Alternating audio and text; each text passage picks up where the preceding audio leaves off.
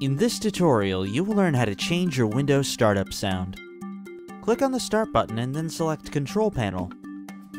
Choose the Appearance and Personalization tab. From the Personalization tab, choose Change Sound Effects. A new window appears. Scroll down in the list to select the Windows Logon sound. You can enable or disable it by checkmarking Play Windows Startup Sound. You can select a different sound from the Windows scheme by accessing the drop-down menu, or you can bring your own by clicking Browse and pointing the system to your custom sound. Click Apply.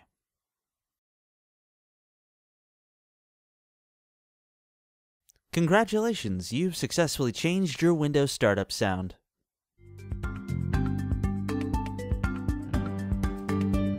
This was a HOWTECH.tv tutorial. Leave your comment below or contact us by email. Thanks for watching.